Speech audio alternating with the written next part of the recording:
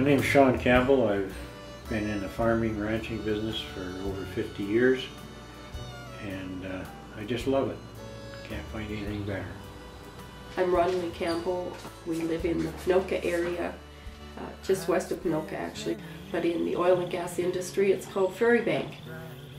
My dad had a farm down in southern Alberta that he started in 1919, and when we sold that down there in 1997, we bought here.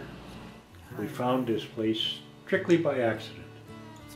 We turned the corner and stopped in front of the house here on the road, and I looked up the hill and the cattle coming down for water, and I just fell in love all over again. We had been searching for 10 years. It was a move, a love, of passion. This particular place then has meant so much to us because of that search to find what we wanted, that to deal with issues now, I guess we want to defend it. We want to have it the way we first saw it, and it's been a huge task to try and get that same beauty back here as when we first saw it. It was the first one drilled in our land that new company that Ron was talking about in 2004 and 5 came in, or 3. This was the first one they did, and it actually ended up going to arbitration.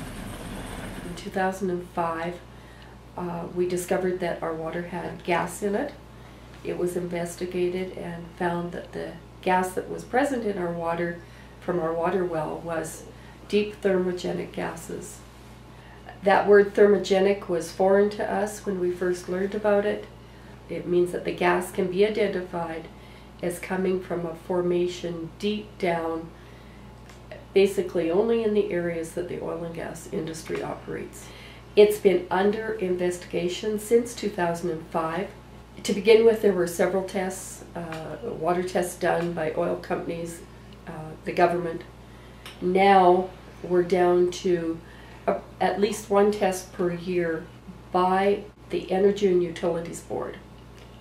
And that's always interesting because Energy and Utilities Board, again, is there for the oil and gas industry, but they're the ones testing our water. Our response to that has been, if it wasn't the oil and gas industry at fault, why would they be involved? It's just become too plain in this province that the ERCB, the Energy Regulator, is there to protect the oil and gas companies. We actually have that in writing in a letter, that they are not there to protect us, they are there to protect the oil and gas companies. Years ago, naively, we thought all we have to do is call up the companies and say, we've got a problem here, and they would address it. We had a very good working relationship with them. So we thought. And the minute we actually brought up the issue, they were very fast, sent out some people to test, but the minute it was discovered that likely there was a link to their activities in this area causing problems with our water and the contamination, then the relationship started to fall apart really fast. To give you an idea how fast it fell apart, we went to this oil company's head office in Calgary, talked to the president of the company. We were sitting across the desk from one another, and we had been invited there. We had been there It said we could come anytime. We were always welcome. So we went there with this problem, and we sat across from him, just like we are here, and he listened to our talk, or listened to what we had to say, and then all of a sudden he got up and he drove his fist into the table and said, "That's enough of this. We won't talk about it anymore." At one time, I laugh. My job on the farm was totally side by side with Shawn.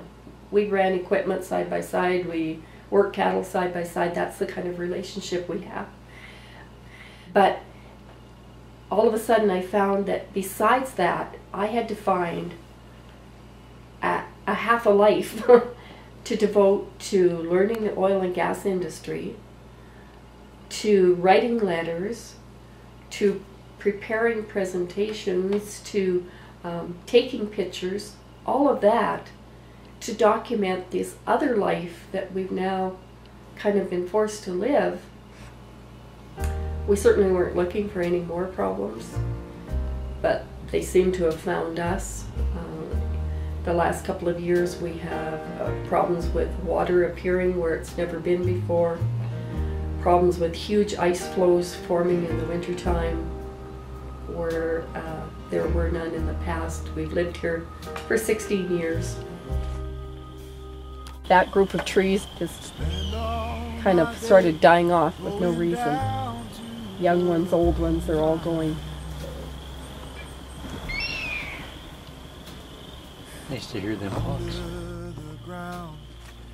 The sun never shines.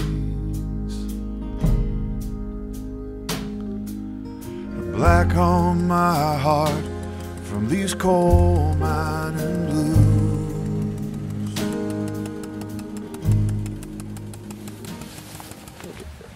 Yeah, this seems to be the newest technology they have for testing of gas vent leaks on the wellheads. And we've noticed over the years that they change the gloves that they've used, but this one now is a bright green, which is the better quality for chemical and corrosion resistance, whereas sometimes the gloves have been pink or blue or white, and your regular household rubber glove doesn't last very long on these, I would guess.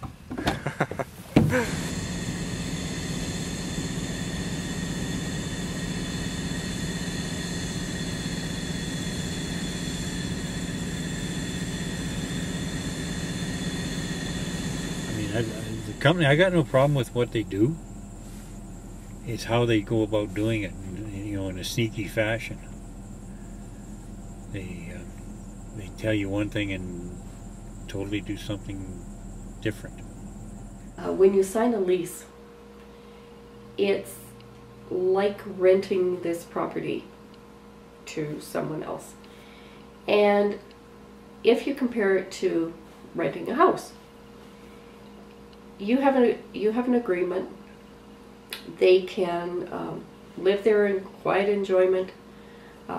You're to let them have use of that land. But if something happens in a house, if your renter decides to throw a big party and trashes it, you as a landlord have some avenues to address that issue.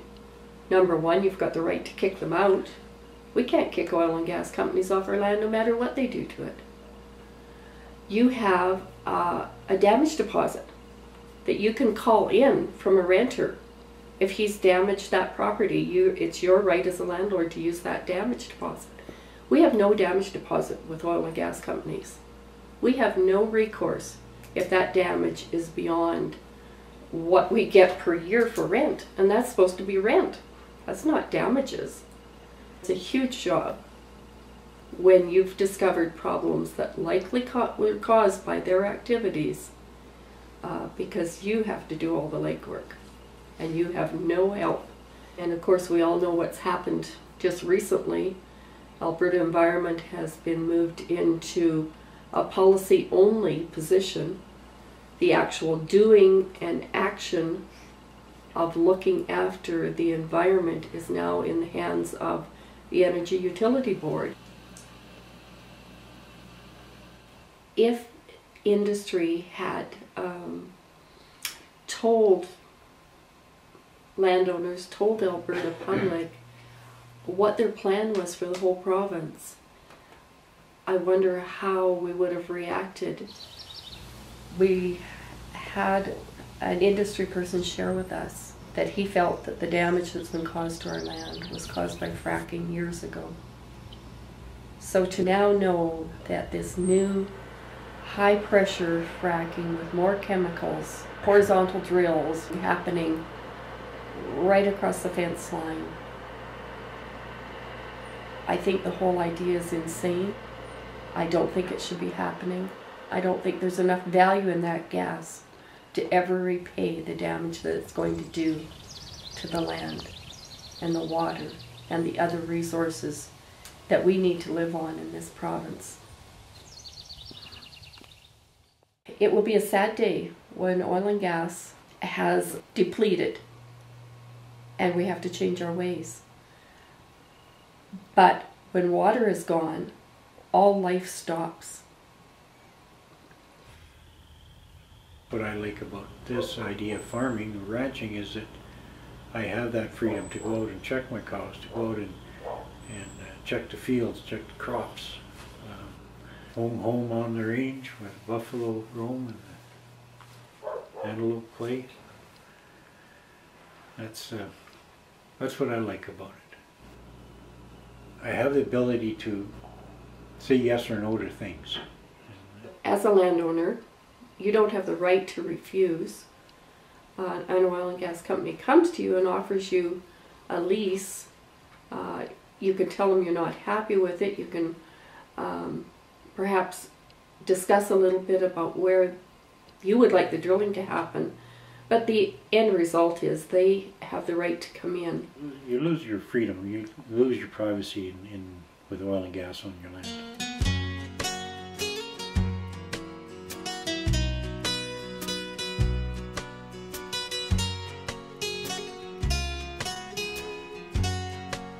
My hill, oh, my hill.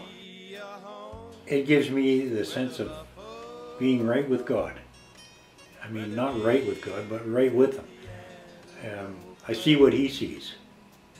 If you can imagine being up above the whole world and looking down on it, I can see the whole valley off to the east of it, and from one end to the other. It's just the most awesome thing that I've ever seen.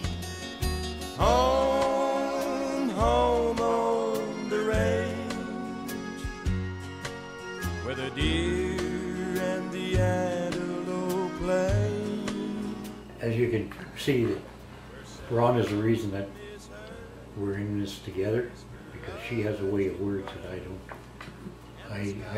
I can get things across, but it's usually the blunt way, and that doesn't really fit too good with a lot of people. So I take all my frustrations out on her, and then she puts it into the right words. So I think that's why we get along and why we've gotten along for 40-some years, 43 years exactly. It's definitely not something that you easily do alone.